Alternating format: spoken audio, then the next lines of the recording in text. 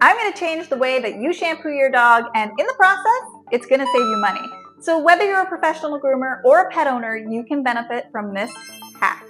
Let's make this simple. By the end of this video, you are going to have each step in this process down to a science so that you can keep more money in your pocket and you're actually going to be cleaning your dog more effectively. Welcome or welcome back, and if you're new here, my name is Alana and I've been a professional groomer for 15 years and I'm about to show you why you've been using your pet shampoo wrong this whole time. So let's level up your shampoo game. What exactly am I talking about here? Well, it's a technique called frothing. The premise is simple. You use a mixer like a handheld frother, or if you want, you can use an emulsion blender, which also works really well, and you mix your shampoo with water. But hold on here, I know there's some of you out there thinking, well, that sounds silly. It's just going to water down your shampoo and make it less effective. And yes, technically, it does water down your shampoo. But most pet shampoos are actually made to be diluted. And there's even specialty shampoos on the market now for frothing in general. But frothing is not going to make it less effective. It's actually going to be easier to apply and make it so that you're using way less. So really it's going to save you money and it's going to do a better job anyway. The foamy mixture actually sticks to the dog's coat much better than standard shampoo methods, meaning that when you apply it, more stays on the dog and less goes down the drain. In fact, only about a teaspoon of shampoo, depending on its ability to dilute, can shampoo up to 2 small dogs. So that really gives you an idea about the savings. Here's some science behind it. Most shampoos are made up of emulsions, and essentially they are mixtures of oil in water. The proteins within the shampoos are what acts as emulsifiers, and they form a film or a skin around oil droplets, and that's what leads to textural or structural changes within the shampoo, which in turn is what gives it that kind of thicker consistency. It helps to think of it kind of like a ranch salad dressing. When you give it a shake, the oil becomes distributed throughout the water, giving it a creamy kind of dressing texture.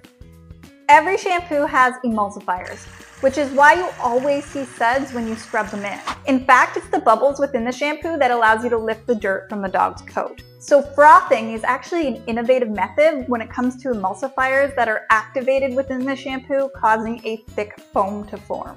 I'm going to do a step-by-step for you, so let's get into it. Here's what you need. A container of sorts, like a bowl.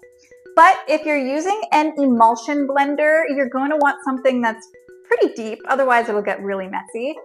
Even a protein shaker cups work really well, the one with the little balls in it. But I'm going to use my handheld frother today. You're going to want to add a half a cup of water for a small dog and about a half a teaspoon of shampoo. Now I find this ratio works really well for most of the shampoos that I use, but you can always play around with it.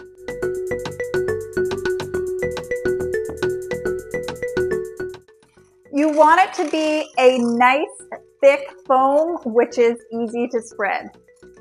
And once you are happy, you just spread it around. I'll show you on my arm how easy it is to spread. So you can see how the shampoo just straight sticks to my skin. Very easy to determine where you've put it and very easy to spread around. I'm gonna go wash my arm quick.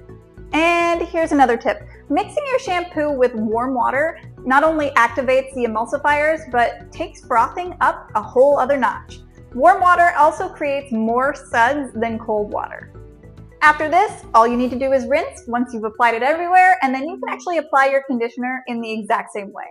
It does take a few seconds to froth up shampoo, so you can always pre-make it. That way, it's ready to go when you need it. I would advise against making it super early, as you do need the suds to be activated still. Also, do not keep your shampoo for longer than 24 hours. Heck, I'd throw it out way before then. And that's because bacteria can form and cause post-grooming furunculosis if you aren't careful.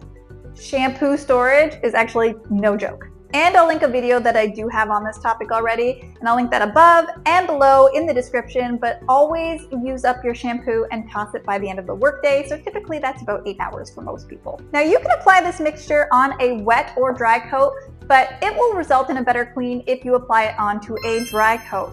And the reason is the one that we touched on earlier, and that is that water dilutes the shampoo further. Plus you have the added benefit that the suds will stay where you are placing them, leading to a better clean on a dry coat as opposed to a wet one. So here's the benefits laid out for you. Frothing activates the emulsifiers and the sulfates in the shampoo so that they can perform their best, leading to a cleaner dog. Frothing uses less water and product, which is going to save you money.